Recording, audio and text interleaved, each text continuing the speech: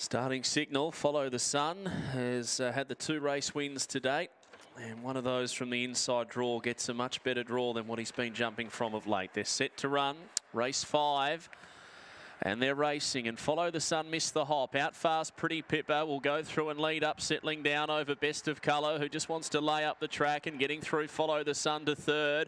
Pretty Pippa's away with a good advantage, though. Then Irinka Ashley starting to make some ground, and they're clear to No Iron Team with Select Ronan, Last Grand Bazaar. Pretty Pippa a clear leader, 2 lengths Best of Colour, who quickly gets up on the outside. It's Pretty Pippa still in front, though. She clings on.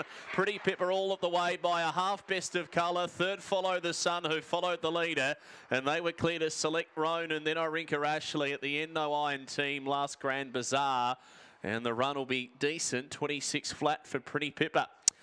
Sizzled early, 6:46, 11:25. Set up the race with some serious sections, and it's the yellow Home to Win will defeat the 3 Best of Colour, who runs another consistent race. Follow the Sun had every chance. He just missed the kicker shade from the inside, and he was facing a little bit of an uphill battle from there. He probably didn't miss it too much. It was just the winner had began so quickly. Daughter of Aston Fastnet, pretty much, raced by Calvin Isles at Longwarry.